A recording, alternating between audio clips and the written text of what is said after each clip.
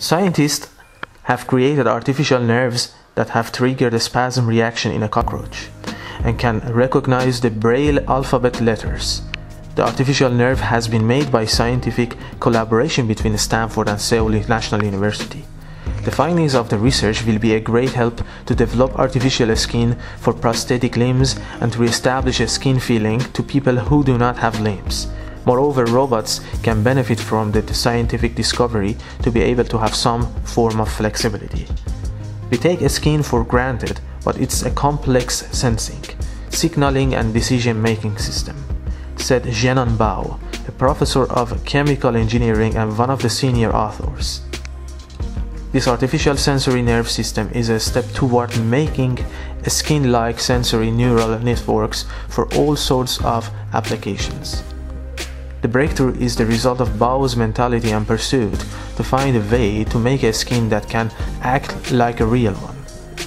He wanted the skin to have the ability to heal, expand, and most importantly, to send pleasing feelings to the brain and help muscles to respond accordingly to faster the decision-making process. The artificial nerve system has three components connected to each other. The first component is a touch sensor, which is able to sense the tiniest forces. Afterwards, the sensor sends signals to the second part, which is flexible electronic neuron.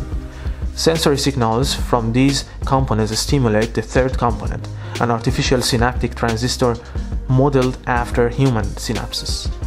The synaptic transistor within the artificial nerve circuit makes simple decisions.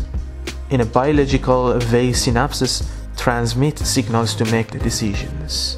This discovery has proved to be a great step forward, because synaptic transistor would react and respond to sensory feedback in relation to force and frequency of low power signals, similar to organic synapses.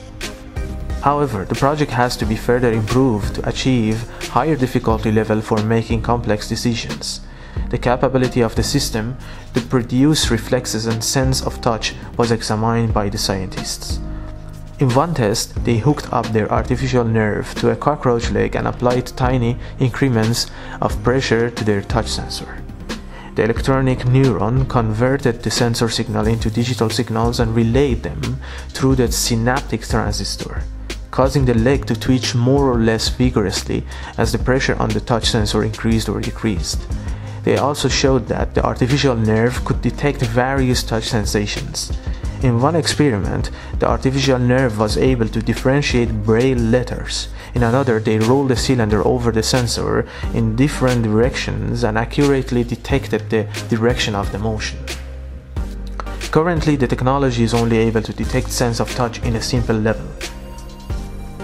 However, the scientists who work on the project have a plan to improve and upgrade the system to identify heat and other sensations, and to connect all of these to the brain. In addition, the researchers want to apply the technology into robots to make them feel sense of touch, heat, and texture in the same ways humans do.